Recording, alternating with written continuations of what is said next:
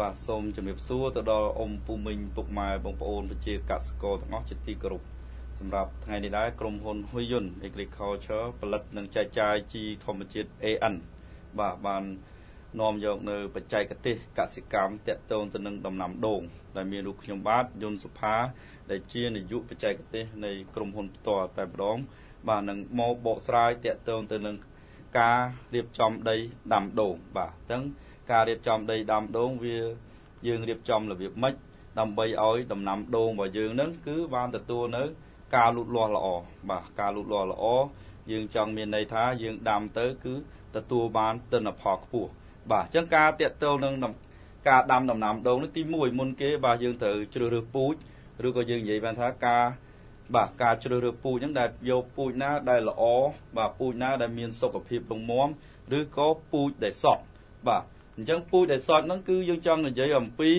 បាទពូជដែលអ៊ំពូមីងបាទដែលមានតម្រូវការដែលយើងចង់បានបាទគឺយើងយល់ថាយើងដាំ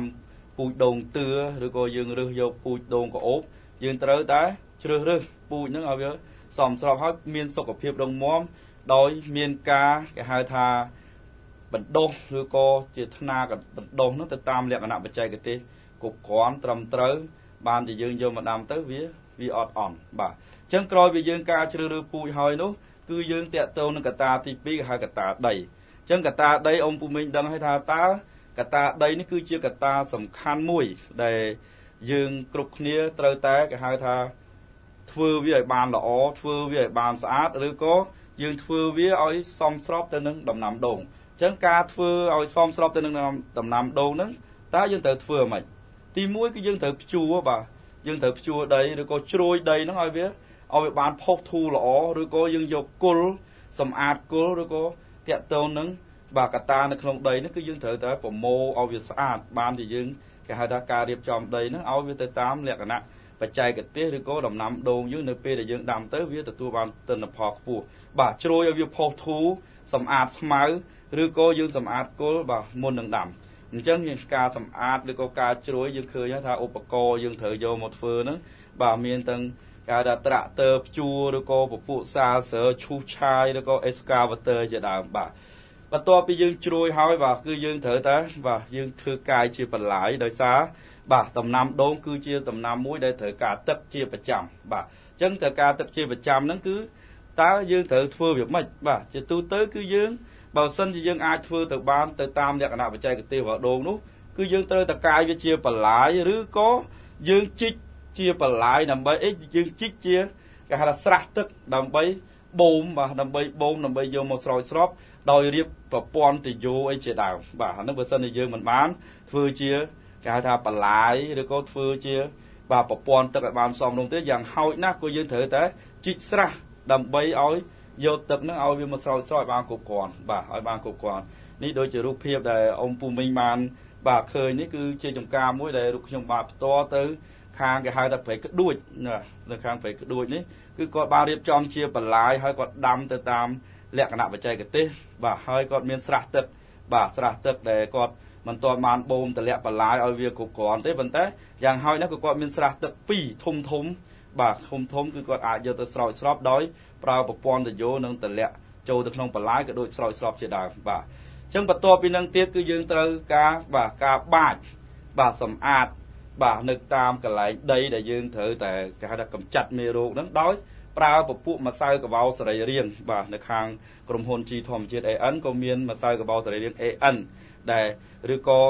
អ្នកខ្លះក៏គាត់យកពពួកគេហៅថាដូរម៉ាយបាទដូរម៉ាយយកទៅបាចសម្រាប់មេរោគដីហ្នឹងអញ្ចឹងដូរម៉ាយជាមួយម្សៅកបោសរីរាង្គ AN នេះគឺយើងអាចនិយាយថាតែមួយទេបាទអ៊ំពុំវិញដោយយើងកត់សម្គាល់ទៅលើពពួកសារធាតុមួយគេហៅថាពពួកកាល់ស្យូមអុកស៊ីតបាទអញ្ចឹងពពួកកាល់ស្យូមអុកស៊ីតនេះគឺជាសារធាតុមួយដែលយើងបាចទៅគេហៅថាទៅជួយសម្លាប់ពពួកមេរោគដីរក្សាតុល្យភាព pH របស់ដីក៏ដោយការកាច់កាកសំណល់នៅក្នុងដីហ្នឹងឲ្យវាទៅជាកប៉ូសជីឬវាមិនបង្កទៅជាមេរោគបាទអញ្ចឹងយើងបាចបាទដូចដើរបាចដោយតាមរូបភាពដែលបាទអ៊ំពូមីងបានឃើញនេះហើយបាទឬក៏ក្រោយមកយើងអាចភ្ជួរលុបវា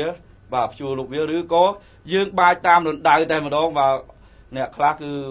កសិករខ្លះគឺគាត់អាចបានធ្វើដីជ្រោយដីឲ្យបានទៅតាមលក្ខណៈបច្ចេកទេសទេប៉ុន្តែគាត់បាទអាចយកមកបាចទៅតាមរណ្ដៅនឹងបាទទៅតាមរណ្ដៅ បន្ទាប់ពីនឹងទៀតបាទយើងតាក់ទងទៅនឹង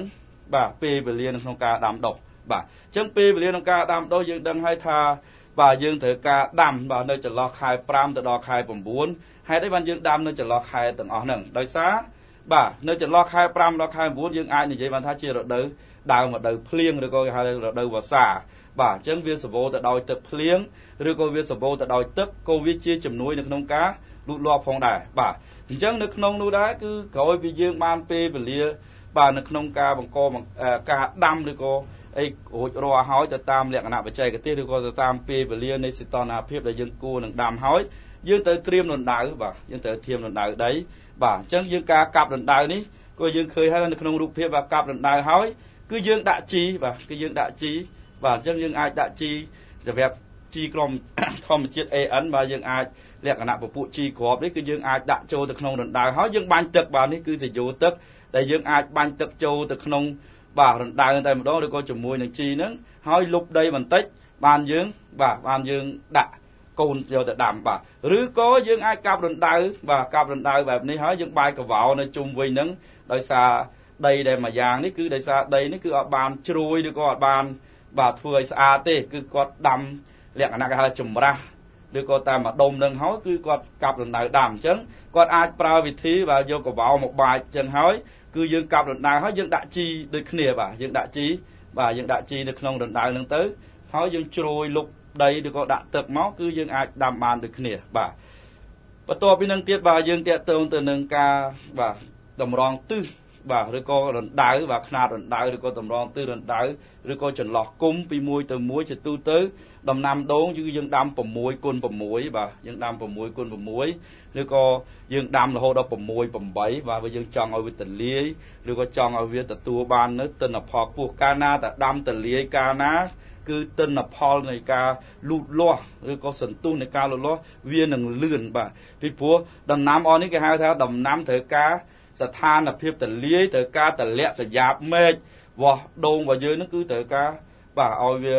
បាទទលាយមិនមែនទៅដាំនៅស៊ុបទ្រុបនៅចន្លោះ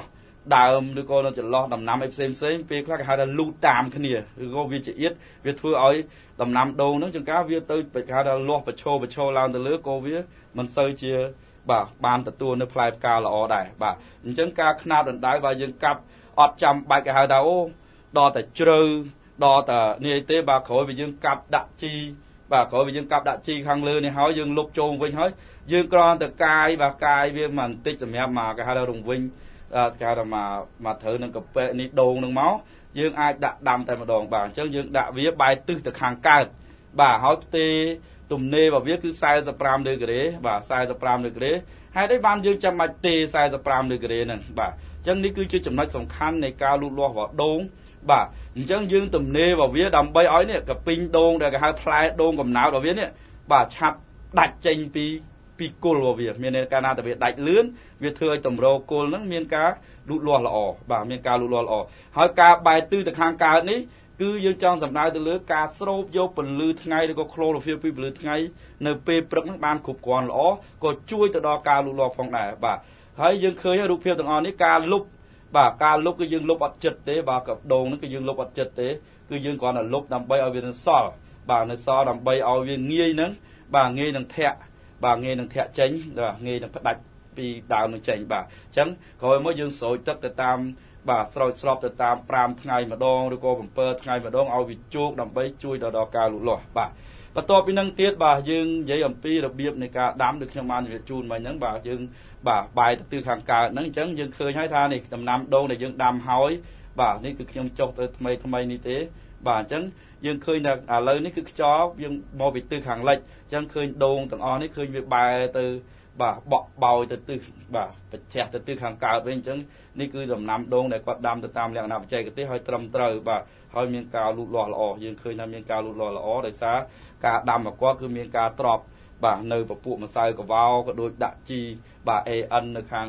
ទ្របបាតនៅខាងក្រោមក៏ដូចបាទការបាញ់បំពន់ផ្សេងបាទបន្ទាប់ពីនឹងទៀតនេះបាទគឺយើងត្រៀមនៅក្នុងការបាញ់បំពន់ក្រោយពីការដាំបាទអញ្ចឹងនៅក្នុងការបាញ់បំពន់នេះបាទបើយើងនិយាយអំពីជួយដល់ការលូតលាស់បន្ថែមពីលើនោះគឺយើងបាទមានពពួកគេហៅថាជីទឹក ដែលយើងផ្សំឡើងពីពពួកហៅថាម្សៅត្រីសមុទ្រឬក៏ពពួកស្បែកគោពពួក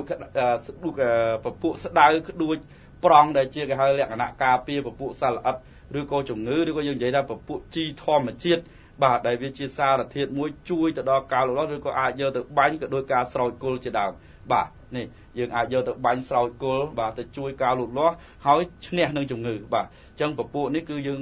បាញ់ទៅវាជួយឲ្យដូងយើងលូតលាស់ល្អហើយវាធន់នឹងជំងឺទៀតផងបាទបន្ទាប់ពីនឹងដែរបាទអញ្ចឹងយើងត្រូវតែបាទត្រៀមសារធាតុផ្សំមួយចំនួនទៀតបាទដូចជាគេហៅថាពពួក copper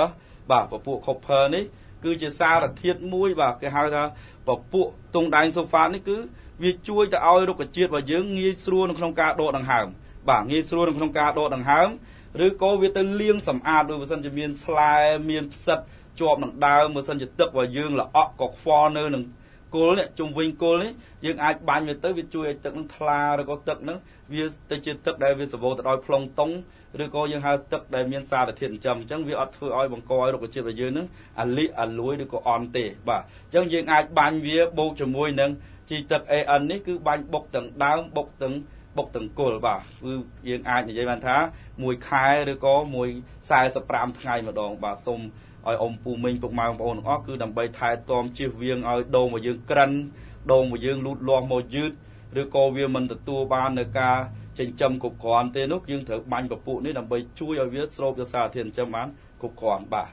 បន្ទាប់ពីនឹងទៀតបាទគឺយើងត្រូវតែដឹងឲ្យថាការថែទាំដំណាំដូងឬក៏ដំណាំផ្សេងទៀតនោះគឺយើងត្រូវតែមានប្រើសារធាតុគួបផ្សំគេហៅថាពពួកសារធាតុបាទពុល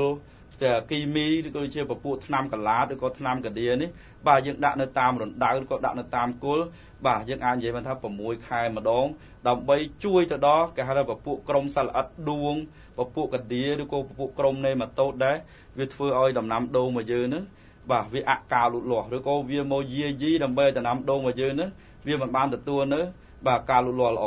បន្ទាប់ពីនឹងទៀតបាទយើងអាចប្រើសារធាតុផ្សេងដើម្បីទៅជួយកម្ចាត់ឲ្យពពួកខាងលើនឹងជំនួសពពួកថ្នាំកន្លាតក៏ដូចថ្នាំកាឌៀបាទយើងអាចប្រើពពួកខ្ជូងកាម